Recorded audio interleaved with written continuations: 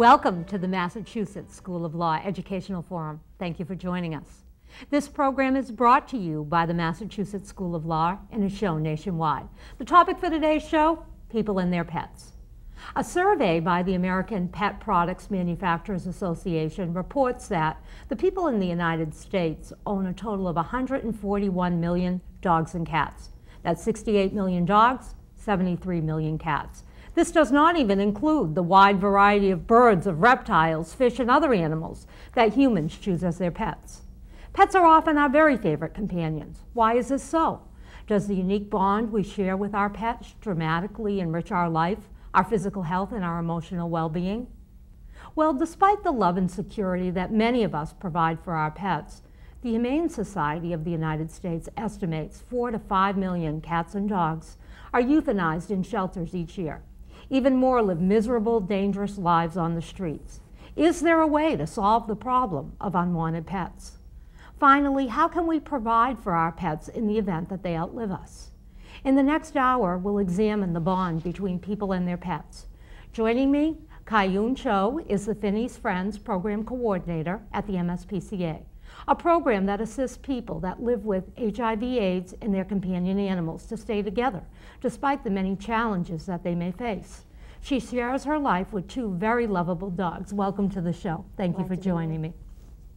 Attorney Peggy Hoyt practices in the areas of trust and estate planning and administration, probate, and real estate. She is the author of a very wonderful book entitled All My Children Wear Fur Coats: How to Leave a Legacy for Your Pets. It's very worth reading. She has 4 cats. She has 3 dogs, 2 wild Mustang horses, and a filly that was rescued from a slaughterhouse auction. Delighted you could join us, and thank you for all the good work you're doing. Dr. Alan M. Beck is the director of the Center for the Human-Animal Bond in the School of Veterinary Medicine at Purdue University. The center was established to develop a comprehensive understanding of the relationship between people and their companion animals. Dr. Beck has authored The Ecology of Stray Dogs and co-authored the very popular book Between People and Their Pets. Thank you for joining us, Dr. Beck. My pleasure. And all the hard work you're doing. You'll have to tell us about your latest research projects. And I'm Diane Sullivan, your host for today's program. Panel, again, welcome to the show. Let's begin by discussing the bond between people and their pets. Dr. Beck, I'm going to start with you. Why do people form such close bonds with their pets? The easiest thing is to remember that we're a very social animal, that the most important part of our environment is each other. And we have learned, as have other social animals, to include other social animals as sort of compatriots. So we can relate to a dog or a cat as if it's part of our family, and they relate to us as if we're part of their family. And we therefore can really share some of the benefits that we have for each other with our animals. And in fact, all the health benefits of why animals are important to us are exactly the same as why people are important to us. And we're going to talk about some of those health benefits in just a moment. I wonder if one of you may discuss with the audience the history of the coevolution of, I think of people and pet, but it might be people and other types of animals, such as even horses, but mostly people and dogs. For me, it begins with the working dog. Am I right about that? Sure. Animals are always very important to us. They're the most important part of our environment, so we would have to pay attention to them, either because we'd want to eat them or because they were going to eat us. And we've learned, probably as we started living in communities around 14,000 years ago in villages, when we started taking wolves out of dens, and we kept the cute ones, and we kept raising them. And as pets? As pets. In fact, one theory is that actually we're such a nurturing type that we're very attracted to things that we can care for and nurture. But of course, the tamed wolves and eventually the dogs that lived around us would eat our garbage, would alert us to other animals and so on. And now all cultures have a history of at least some kind of domestic animal-pet relationship. That's right. How does that account for the fact, though, that people have developed today such close relationships with their cats, for example? How did that all come about? The cats liked us. In fact, they probably They tolerate us. That's true. As I said, dogs have owners, cats have staff. And they took advantage of our garbage, our availability, our protection, our food, and it became just a nice mutual relationship. We learned to really understand each other's signals. In fact, the dog, more than any other animal, really understands human nonverbal communication. That's right. Peggy, I notice you have more than a handful of cats and dogs. But typically, are people either cat people or dog people, or is that a myth? I think sometimes you hear people say that I'm a dog person, I'm not a cat person, but I think there's probably just as many people out there who are both. And I fall into that category, and probably if you had to pin me down, I'd say I'm more of a horse person. Kayun, how about yourself? I agree with what Peggy had said. Certainly there are different kinds of people who own dogs versus those that own cats. Certainly cats are more independent, and you don't have to provide them with the same type of care you would a dog. You couldn't just take off for a few days on vacation, or if you want to go away for a weekend, without finding somebody to walk the dogs and do all the care that they do need, versus a cat who can be left home alone for a couple of days. And cats would typically be better, I'm assuming, for lots of people who have small quarters like an apartment and so Absolutely. forth. Or somebody who is ill, who, for example, with the people that I work with in my program, a lot of them suffer a great illness. So sometimes they're hospitalized and they're not able to provide the care for the cat that they're able to, and they're away from home for a few days, and their neighbors will come in and be able to provide the substitute care for their animals. Do you have a number of clients that have HIV, that have dogs, and how do you help those people? Majority of my clients are cat owners. So obviously minority of them have dogs. We provide them with volunteers who will go in their homes and help them with the dog walking, because sometimes they're so ill they can't even physically get up to be able to do that, or they'll go through chemotherapy and not able to change a litter box for their cats, for instance. So we provide very extensive and comprehensive services to each individual client in our program. And what would happen upon the passing of one of your clients that leaves an animal? Oh, it's the toughest situation. Majority of them do not have a plan in place, and as you and I had discussed earlier, to have that plan in place is so crucial, because we want to do right by both the owner, the client, and the animals. And sometimes we're left with the ownership of the animals, and we try to find the best suitable home for the animal. So it's a tough situation. We will talk with Peggy a little bit later about how one provides for their pet in the event of one's demise. Some people have argued, you always hear people that, personally, I think they don't like animals. So they say, oh, people who have pets have this close bond with their dog or their cat because they are not capable of forming a close relationship with other people. Is there any truth to that rumor? There's probably problems in isolated people everywhere, but if you look at who has dogs and cats, they are much, much more common. In families that are married, people are much more common with pets. If you have a child over 6, under 14, you're about 14 times more common to have dogs and cats there. They're a part of the family dynamic. They're not instead of. For some isolated people, they might be, and that's okay too. But they are, for the most part, a very socializing part. One of the major roles animals play in people's lives is it helps other people interact. It actually encourages human-human contact. People with pets are perceived to be more positive, more common, so it's easier to talk to. It's very easy to come over and say, what a nice animal you have. There's sort of a bridge between people. Of course. Yeah. Isn't that what they recommend too? If for men who are looking to attract women, they should get a dog and walk it in the park, or a puppy particularly. Now, I have a chow-chow who has a ton of fur.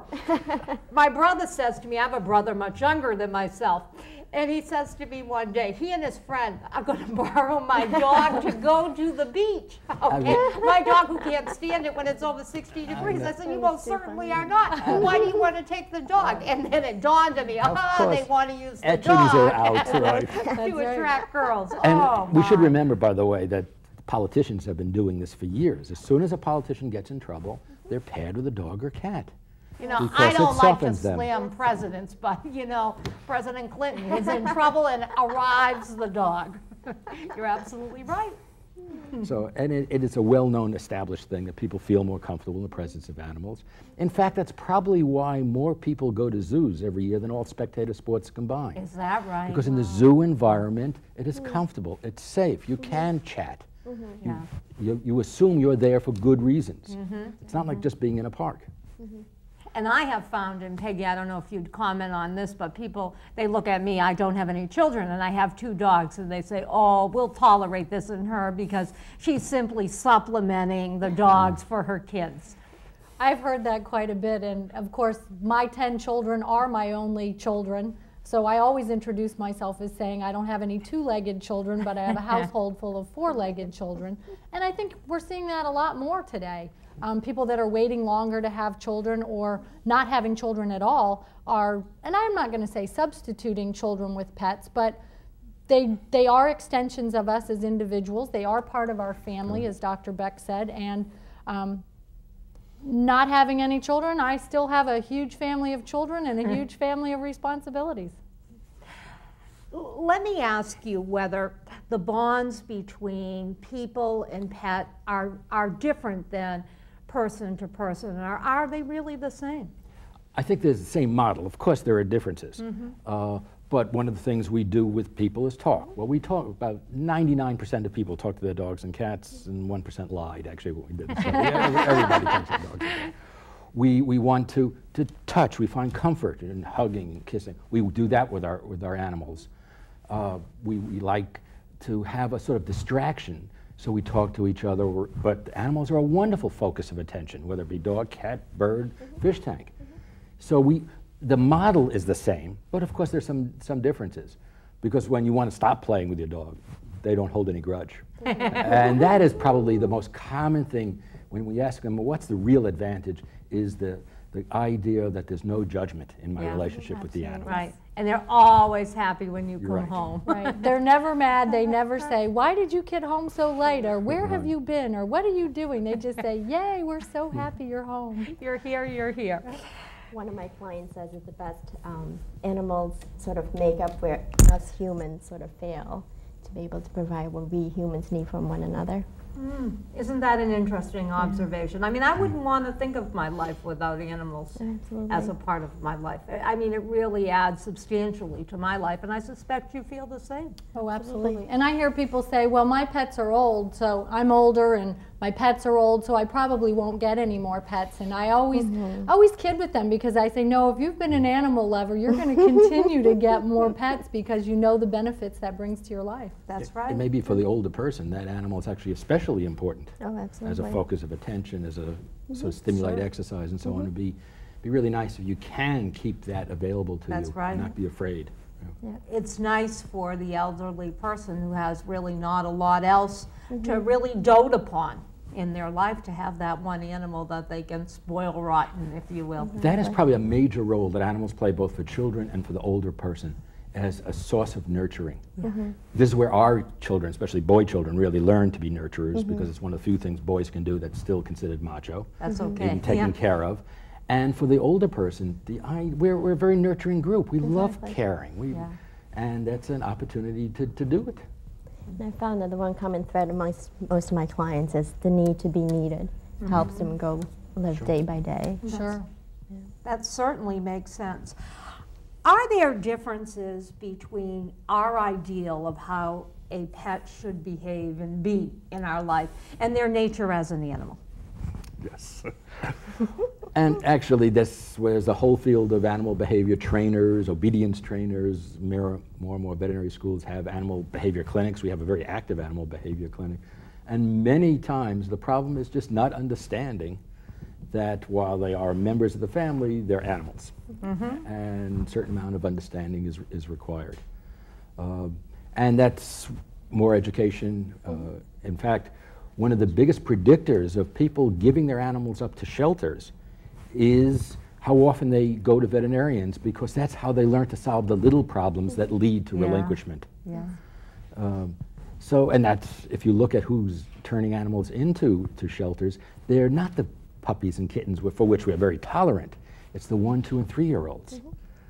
It's those teenage years that are so challenging. And I do want to come back and talk about that, because if there's anything that we can provide in the way of advice to our viewers as to how to work through some of those problems, because I really hate the thought of thinking of a pet being turned into a shelter. How do pets affect family dynamics? Peggy, how do the pets in your life affect your relationships? They are the center of my world, so they of course affect all of my relationships.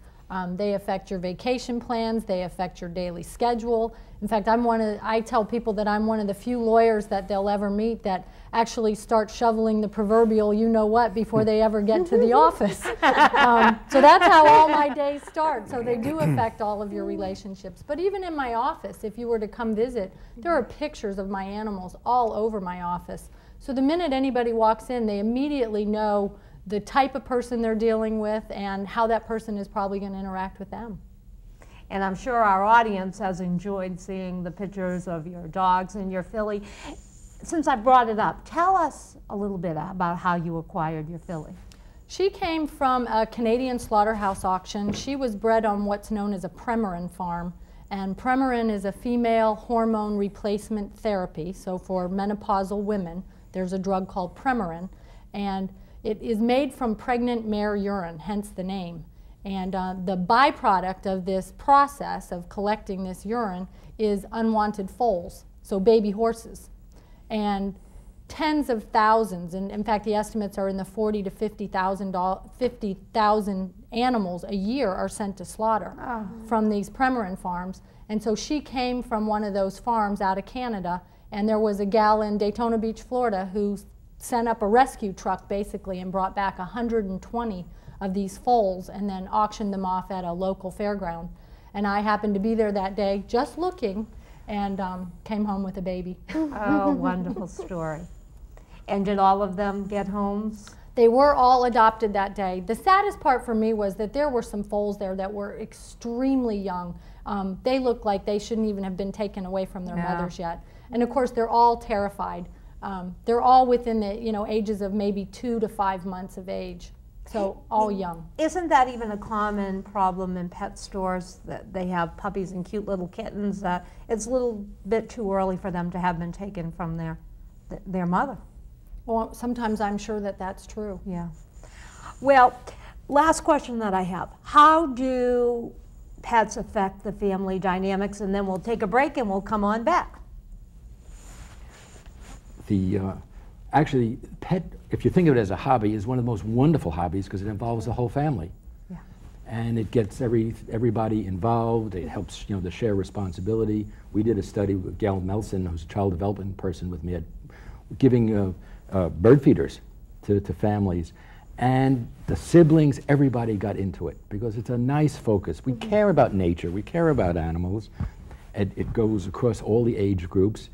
And it's a way of the whole family doing something together. You go to dog shows, they're really, unlike other hobbies like golf or something where you just do it, the whole family goes. What is it like for a family bringing in a 6 or 8 week old puppy?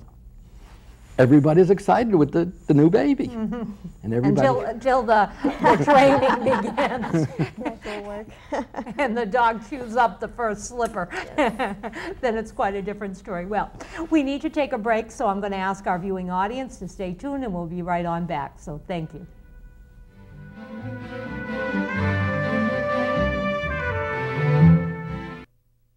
They came from every corner of the country, from small towns and big cities. But they all shared one thing in common. They belonged to a family called Marines, a tough and determined few dedicated to protecting everything we hold sacred. And still, they come. Celebrate the 225-year history of those proud few who have earned the title Marine. This is the story about a group of kids who volunteered. Doing something nice for someone. We fixed stuff. Did some art projects with the kids. We fixed up his house. We worked in the woods. Cleaned up the park. Did something for the planet. We just did it. No other reason. And you know what? It was great. At first, they didn't know each other. Well, that didn't last long. This guy is really funny. Me? These are my new friends. Are you into it? Call 4-H or check out our website at areyouintoit.com. Kids aren't afraid of other kids. Or people with different color skin. That's because kids know there are other things. Worse things. Bigger things to be afraid of. Like monsters from outer space! Remember, friends come in all colors.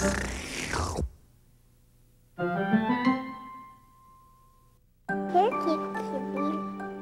Before you know it, she talks. Before you know it, she walks. Before you know it, she knows you.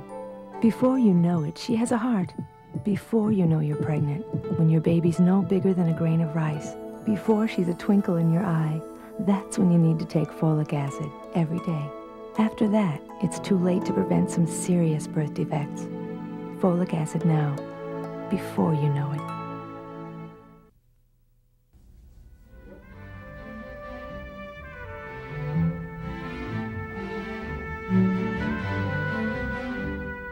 Welcome back to the Educational Forum. We're discussing people and their pets.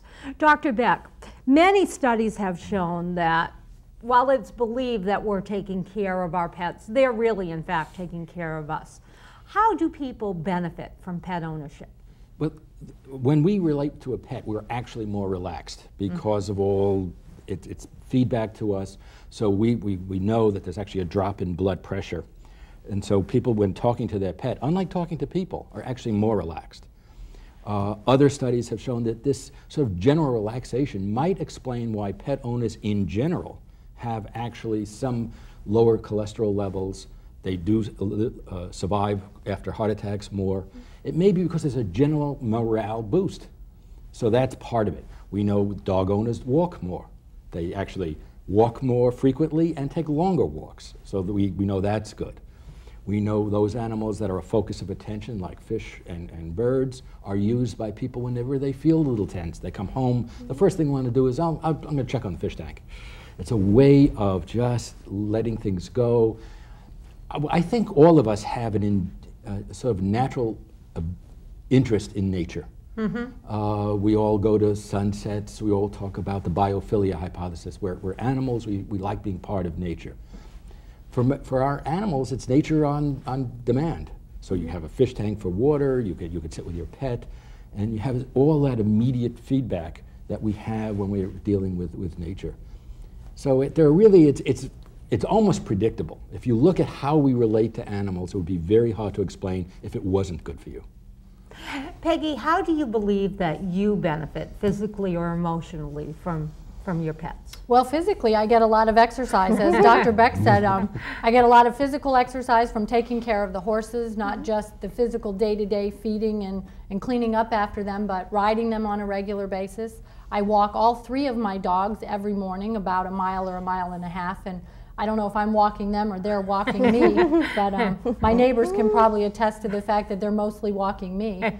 So I think there are a lot of physical benefits that way. And then, of course, if you're ever feeling sad, I mean, all you have to do is go collect up one of your dogs or your cats and kind of cry into their shoulder, and they're always happy to be that shoulder.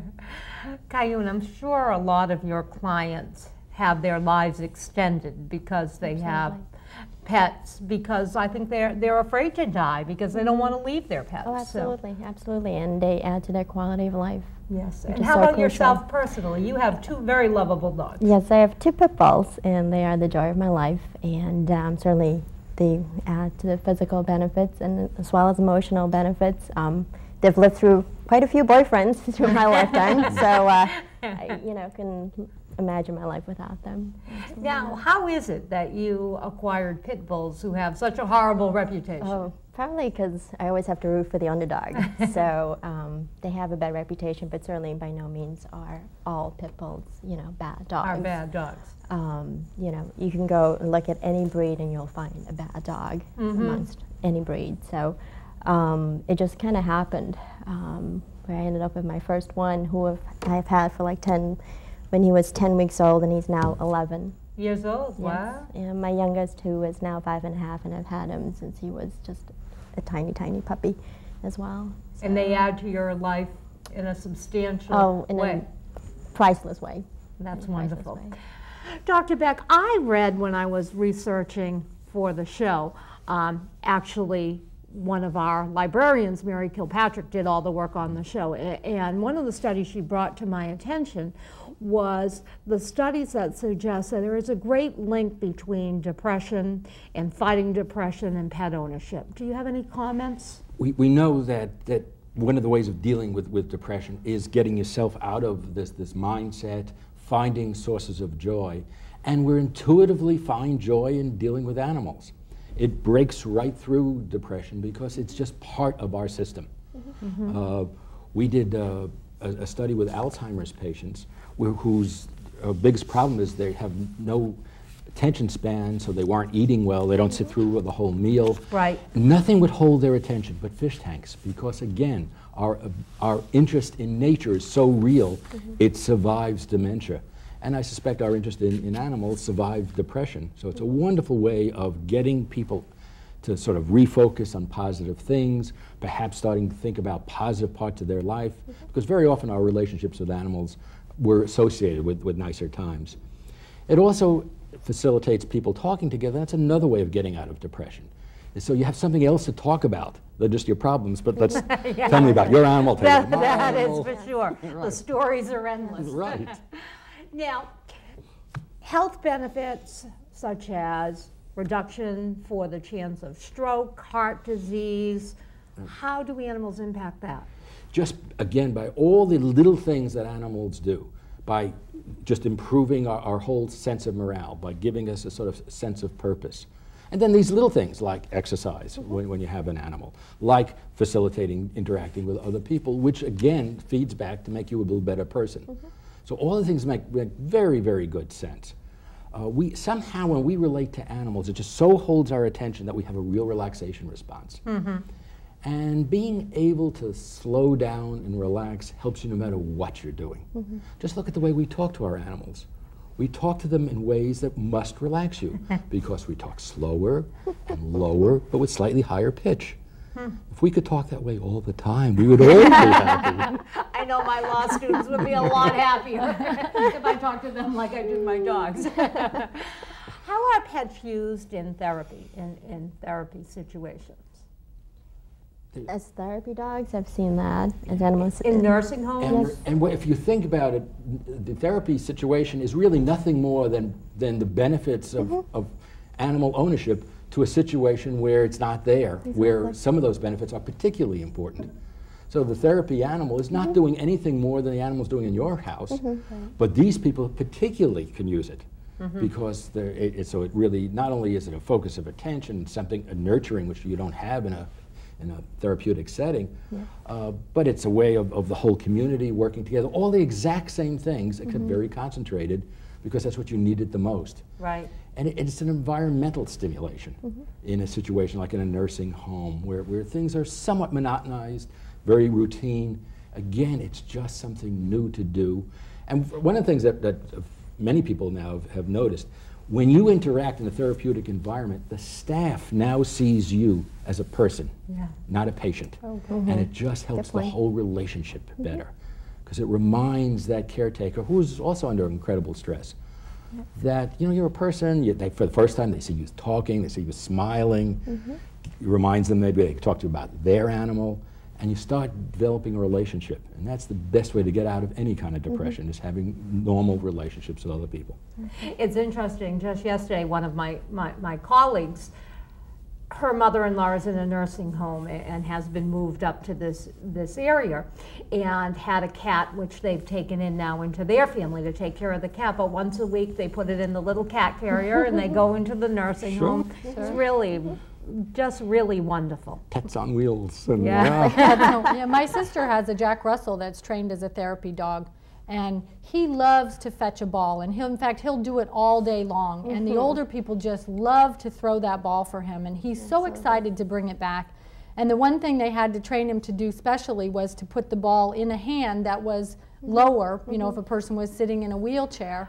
And of course Jack Russells are very smart that way and very quick to adapt, and so he just loves to go to the nursing home, and the people that are used to seeing him there, they just really look forward to his visits. Wow. And I'm sure that a dog such as that would be very useful with children. Sure. You know, children with a number of different disabilities. I often think when I go into housing for the mentally retarded or the mentally ill or the elderly, wouldn't it be wonderful within that house, among all of the people that are residents there, if they could have at least one pet?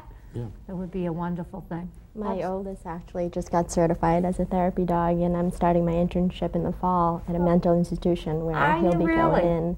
And they're incorporating animal-assisted therapy in the therapy session as it is, and they've seen tremendous dramatic improvement within their patient populations. Within autistic children, I've heard of great results with horses particularly, Yes. And the way they respond to those pets, and just seeing miraculous results where couldn't get the child to respond to anything, but bring it around a horse and suddenly it's interacting with the world again. Wow. Therapeutic riding is actually becoming very well established. There's about 500 programs in the United States. Are they really? Yeah, there's 20 in Indiana alone. Wow. And not only it's a great way of stimulating for exercise, because it's actually a much better therapeutic intervention because it's so three-dimensional. But like in our program, it's also the opportunity for the handicapped child to deal with a normal sibling. And they go riding together. It's one of the few sports they can do together. So it really socialize the whole family. The whole normalizing effect again. Yeah. Do a lot of people still own horses? If you live in my neighborhood, you do. So yeah, it seems like there's an incredible number of people that still own horses. Well, that's good to hear. Up here in the north, we don't see an awful lot of horses, and I don't know if that's a result of the climate or the fact that people are just less inclined to make that kind of a commitment. Unlike our pocket pets, you have to have a commitment of money and space that you don't have. That's a big one. A troubling issue for many people is the loss of their pet, because people are reluctant to let other people know just how sad they are. And so there's no way for them to really mourn the loss of that pet. Advice that you might have for our audience as how you get through the loss of a pet? I think there's more and more a recognition that it's okay, and people are beginning to understand it. It's true. 20 years ago, if you started crying at a party because you lost your animal, they said, well, let's get another animal. Yeah. Now they would understand it. It's funny, because had you said you wrecked your good car, they would understand it. And there are some really wonderful books out there. I think more and more social workers and psychologists, psychiatrists are seeing that it is very much like the true grief response. It's much shorter than our loss of a person because it doesn't quite change your life quite as much. But the response is just as real and has to be recognized as such. And I think we're beginning to become a more sophisticated society. Even if you walk through Hallmark, there are cards for pet loss. Well, and I think Dr. Beck is right. I think it's finally being recognized that we go through the same stages of grief in mourning a pet that we would mourning the loss of a family member. And it might be a shorter period of time, but we've seen some people who, just can't let go. I mean, it's been such a horrible experience to lose their beloved pet. I had a cat that lived to be 21 years old, and I just knew in my heart that the day that I was going to lose him was going to be one of the worst possible days of my life. And in fact, it was, but at the same time, I was ready because he had lived a long, healthy life. But I think, getting that next pet to love is also helpful for somebody, but that's often a hard commitment to make once you've just lost a beloved pet. Is there a way to memorialize the loss of a pet? Oh, sure. There's lots of things we can do to memorialize the loss of our pet. Not the least of which is we can support our local pet organizations and charities. There's many organizations that now have programs that honor the memory of a pet. I know the Humane Society of the United States has a Kindred Spirits program. Many universities, such as Purdue University, Cornell has a program, are offering programs to memorialize pets. But there's things we can do on a personal level too. We can hold a service for our pet, and that may be particularly important if you have small children in a family, to just recognize that passing as a significant event in the family. I cremated 2 of my pets, and so I have their ashes in a special place in my house. And I haven't chosen to bury those cremains because I want to have them accessible if I need to take them to another home where I might live someday. People have made videos, they've made memory books. Those creative memory books are really wonderful for memorializing pets. People have written songs, made videos, all kinds of things. Is cloning an option, Dr. Beck? It is probably possible, but I think it maybe as a research tool it might be very interesting. Is it a way of helping you deal with your beloved animal? No. In fact, it may be a very cruel way of dealing with it because the cloned animal is different. Right. The animal that you know is not only just the genetic materials, but it is the behaviors and experiences of its whole life, none of which is part of the cloned animal. Right. The soul isn't there. Right. And so when you start dealing with the animal, which just from natural variation will be different, you're going to be disappointed. Yeah. Well, maybe it's better to really appreciate that animal that you've had, and when you're ready for another animal, start a new relationship. Not forgetting about the other one, but it'll always be part of your pictures, your memories, but now you have a new relationship. If you were really into the same breed, fine, but even that's not necessary. It's better to have a new relationship. And by the way, even when they cloned cats, they all came out with different colors. True. We've talked about the situation in which you lose a pet, but Peggy, let's begin our conversation about providing for our pets in the event that they outlive us. And that's such an important topic because we often rely on the fact that we think a family member or a loved one will be more than willing to take care of our pets. And I think the reality there is exactly the opposite. Husbands and wives cannot necessarily be relied upon to take care of spouses' pets. Family members may have other issues going on in their lives. They may have pets that are not compatible with our pets. Our pet may not be a desirable pet from the standpoint that it may be old, it may be infirm, may have personality traits or behavioral issues that people are not willing to take on. Or in my case, it might be horses. And people may not be willing to accept that commitment of time, energy, money, etc. So really creating a plan, and whether it's something as simple as a non-legal plan or whether somebody wants to take it to the extent of creating a legal plan, a plan is absolutely necessary. Just tremendous advice. In the minute or so before we take our next break, let me ask you, what does a person do to provide for their pet in an emergency situation? For example, a temporary illness. We recommend that you do have identified caregivers, people that would be willing to step in, and then also, from a legal perspective, authorizing an individual with a veterinary power of attorney so that they could make veterinary decisions for your pet in your absence. So if you don't do this and you become ill and hospitalized and something's the matter with your pet, the veterinarian may not be willing to do an operation or perform some other service. Wow, that's something I had never even thought about. Further comments? It's such a tough situation. I just recently had an emergency with a client who was hospitalized, and his dogs were in the basement for a few days with nobody to provide care for him, and he was too sick to be able to have the mental capacity to make those necessary decisions as to, pinpoint somebody. Or to be able to telephone somebody. Exactly, and it wasn't after the fact that I knew about the emergency. Right. And now this is where the MSPCA would step in and provide assistance. Yes, the Finney's Friends would jump in and provide foster care. So a wonderful service. Is it limited to individuals who are suffering with HIV? Yes, unfortunately at this point in time we're not equipped to handle a broader scope of... Are you hoping that someday you will? Absolutely. Oh, that would be such a wonderful service. Well, panel, we need to take another break, and we'll be right back. And at this point, we'll talk about some of the sad issues, all the unwanted dogs and cats that are in animal shelters. So please stay with me, and to our viewing audience, we'll be right back. Thank you.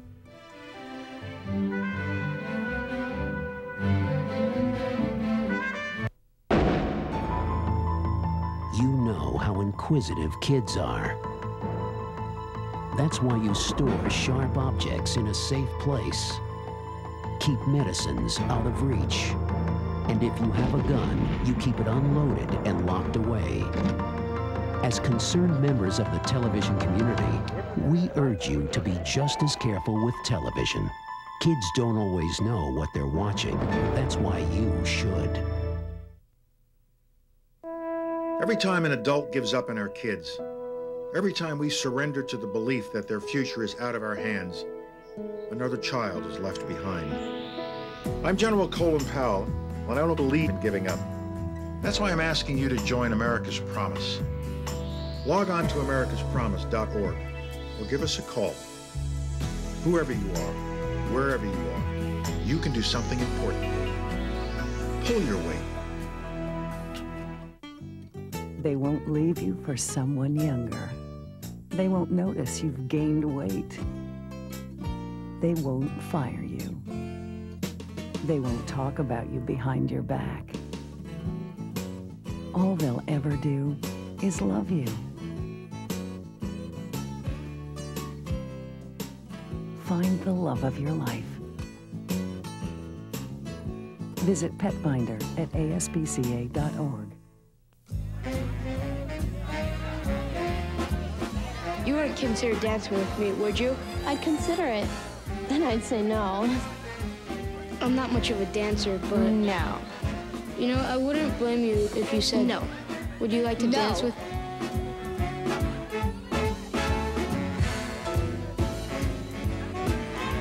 If at first you don't succeed, you're pretty normal. From the Church of Jesus Christ of Latter-day Saints.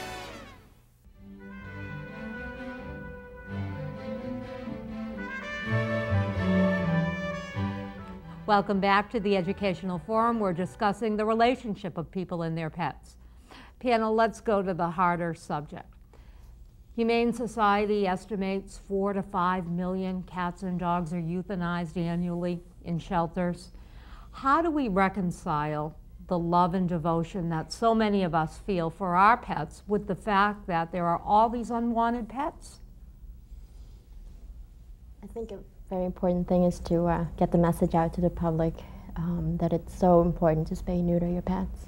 Spay and neuter. Why are people reluctant to do that? That's common sense. You would think. You would think, but it's, you know, people is it the money, $35, or maybe it's much more now, but... It's a little bit more, and I know with the MSPCA we have a program that helps people who can't afford it to get that service done for their animals. It's just a reluctance on society's part. It's some of it may be education, and there's still probably a growing number of people out there that say, oh, wouldn't it be great to have a litter of puppies Absolutely. Or a litter of kittens, and not recognizing that all of those pets now need to have homes. Mm-hmm.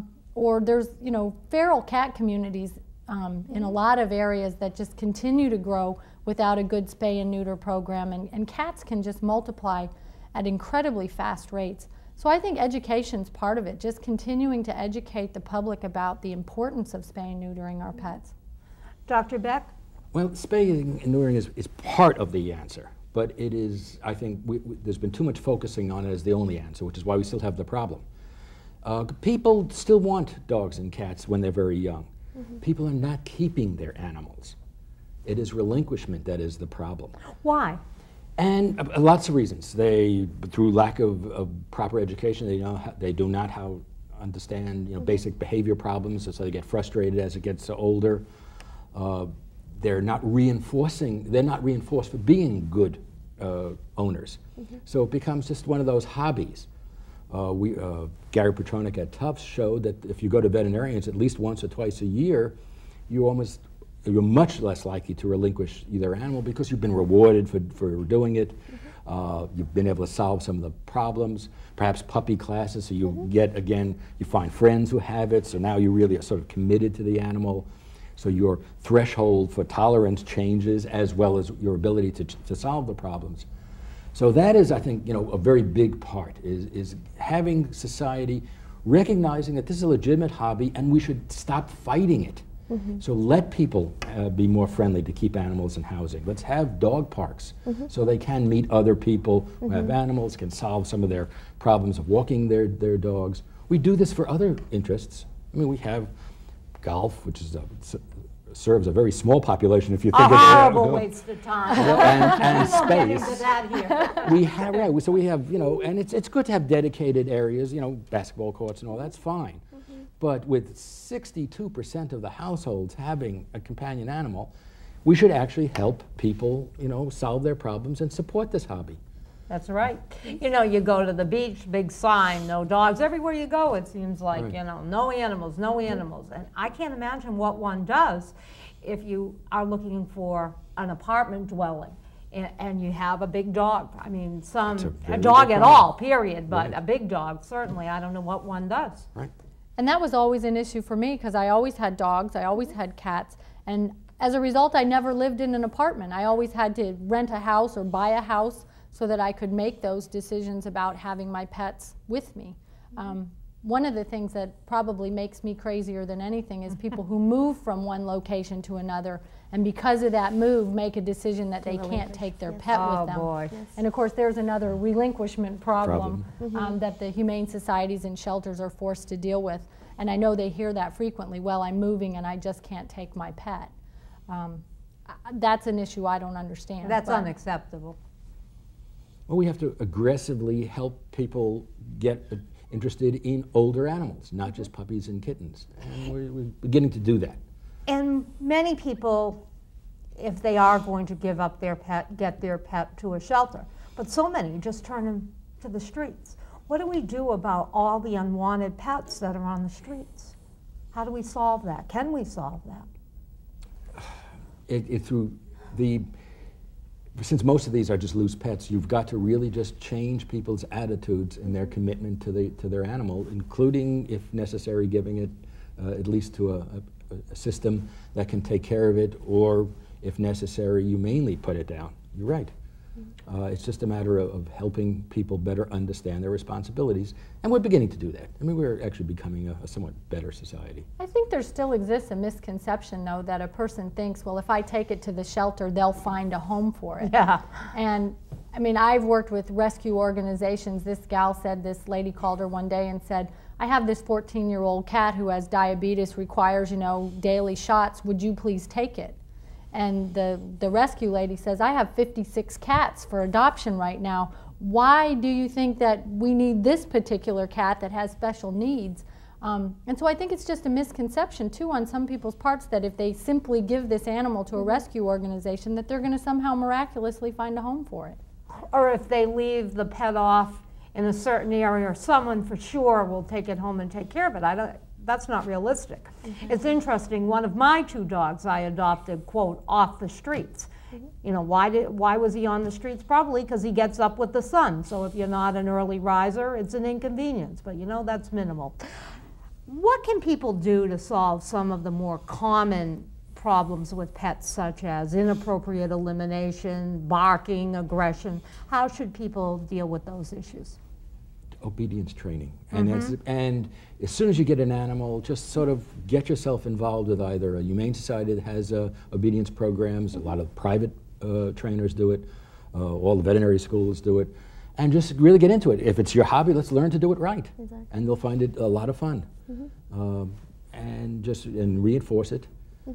Because I think if people really know that you could do it and there's a great reward, and it's like anything you can do when you do it, when you finally do it well, you feel good about it. The animal appreciates it and you appreciate it. That's right. Peggy, certainly you've had pets along the way that have been less than perfect. How did you deal with it?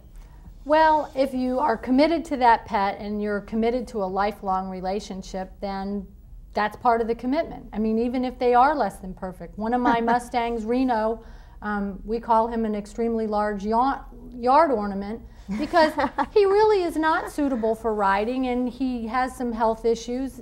But, you know, we made a commitment to that horse and we can't imagine doing anything but taking care of him because nobody would love him the way that we love him. So even though he's not a desirable animal, somebody else wouldn't want him if you put him up for adoption necessarily. He's stubborn, he's hard-headed, he falls down when you ride him. I mean, he's got all these issues. Sounds like me.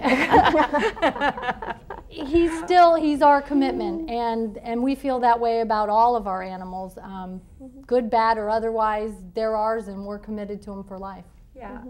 You know, in today's throwaway society, it's hard, but I wish that people, when they took in a pet, could say, this is a lifetime commitment. The day we take it in. And I think maybe a lot of people don't realize that. I mean, especially in the bird communities. My goodness, some of those birds can live 50 or 75 or 100 years.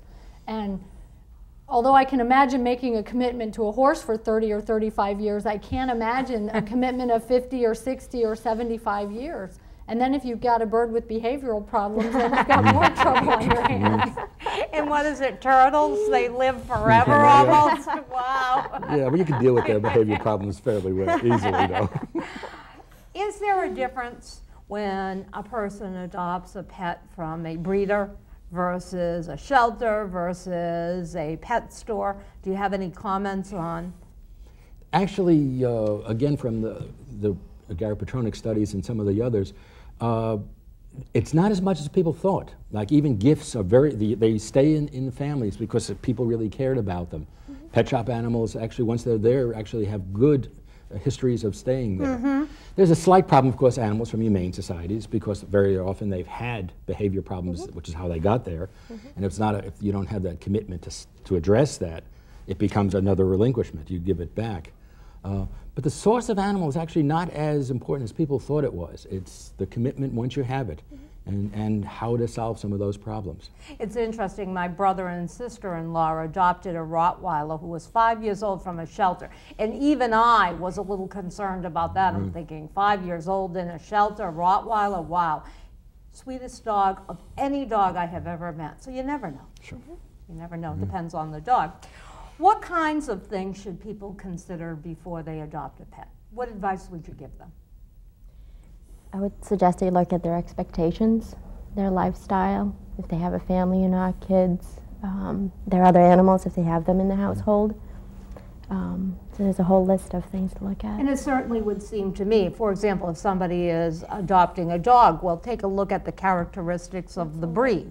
If somebody is adopting a cat, perhaps the same thing, because a Siamese might be different than a tabby.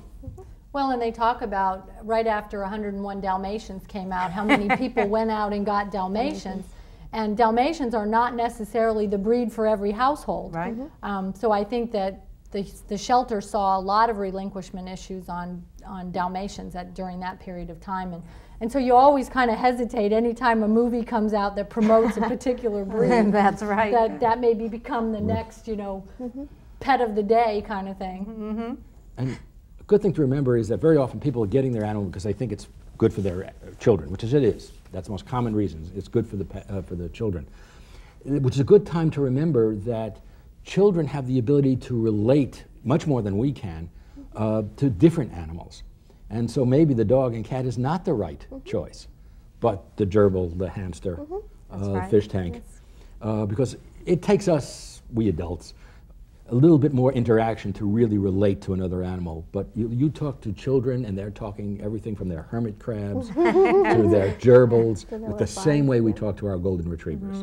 And they confide even at a greater level than we do. And it's a way that perhaps you have the time to be a better manager because the commitment isn't as much. Now you should still be the main husbandry person, but remind that there are really lots of other ways of fulfilling this need for the child to have a pet. Dr. Beck, in the remaining minutes, tell us what projects you're working on.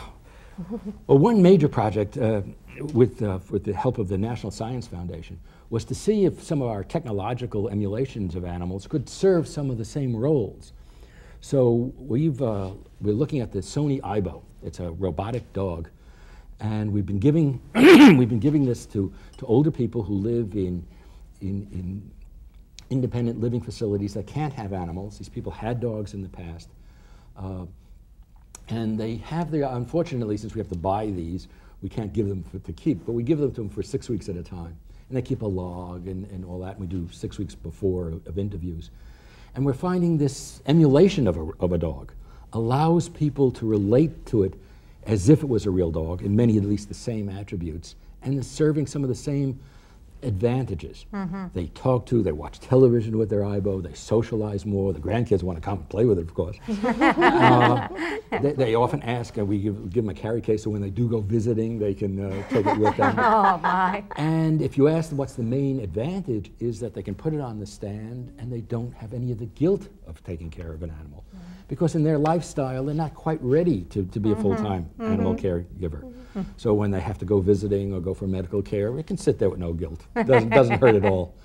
So that's just one example, and I think we have to start exploring our technological uses of nature, whether it be fish tanks, which we've been also doing in nursing homes with great success, bird feeders, maybe even just nice video programs about animals. Sure. To start getting people to start feeling good about themselves because they always cared about animals. The connection with the animal. Yeah. Peggy, in the remaining 2 minutes or so, tell us a little bit about your practice. Part of my practice concentrates on helping people create legal plans for their pets, trust for your pets, if you will. And there are about 15 or 16 states in the nation now that actually recognize a trust for the benefit of a pet. And so what this really contemplates is creating a long-term care plan for your pet. What happens to my pet if something happens to me? And it could be dogs, it could be cats, it could be horses, it could be birds, it could be anything. And it could be anything from a non-legal plan to a sophisticated trust setup. One client I have has 10 cats and 5 dogs, and she has a very sophisticated plan for taking care of her pets. People that have horses often need sophisticated plans for their pets. So really just working with folks on developing plans that are going to provide for the long-term care of their pets so that they can make more than sure that those pets are well taken care of. Wonderful advice and peace of mind and comfort, because I know personally it's an issue that I'm concerned about. So you'll probably get a call from me. Well, and you can always get more information at my website, www.legacyforyourpet.com. And there's lots of great information out there on planning for your pets. And Peggy, would you repeat that one more time for the audience? It's www.legacyforyourpet.com. Thank you, Peggy. Kayun, final comment? I just wanted to put the word out there that for those who are immunocompromised, to have your pets be healthy and get the yearly veterinary checkup is crucial because of all the zoonotic risks that may be involved in their situations. Very good advice. Panel, thank you so much for being with me here today. Thank you. You've been invaluable. I hope our audience has enjoyed the program. I know that I have. So, to our viewing audience, until next time, be well and thanks for joining us.